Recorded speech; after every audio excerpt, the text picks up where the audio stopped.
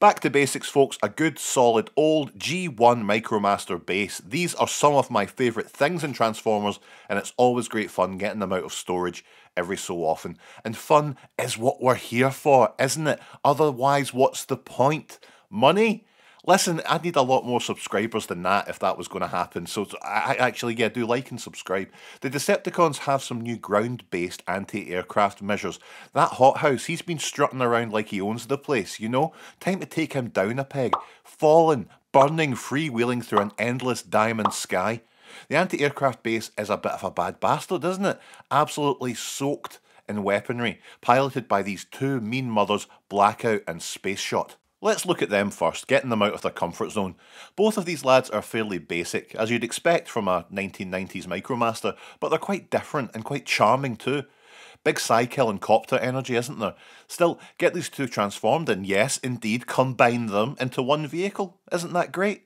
I mean, they're pilots of an anti-aircraft base and they turn into aircraft themselves. You know, they turn into a B-1 bomber, but when you're desperate, you'll take anything, won't you? The tank mode's pretty versatile. It's got two turret cannons, a bazooka, a communications dish, a radar drum, and a missile launcher. The main turret can spin around too. If only there was one more major gimmick to really push this over the edge. Aha! There is! The front of the tank can disconnect, becoming a scout vehicle. Attach the bazooka to that and send Spaceshot out to the shops for, I don't know, a Twix. Start the transformation by taking the turret off, and then you're just folding out the back piece, then swinging out the other side 90 degrees. Flip out these legs to provide lift and support, and then plop the turret on top. And I'd just like to see any Autobot aircraft try and take the piss now.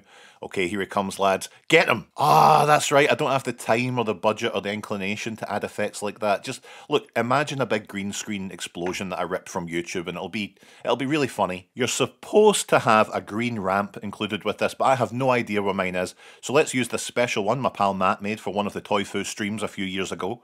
There's a few ramp ports around the base too, meaning we can connect to other Micromaster bases if we're so inclined. And if you've watched this channel for the last few years, you'll know that we 100% are.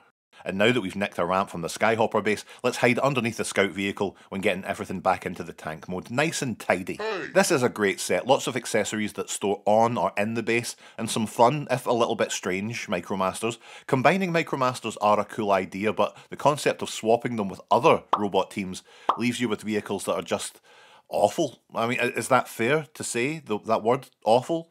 Yes, awful, but that's a small thing, and certainly it doesn't impede the enjoyment of this set on its own. And that's the point, isn't it? Enjoying these 33-year-old toys in the modern day, a break from the stresses of life by returning to a simpler time when a tank could become an even worse killing machine. Okay, cheerio.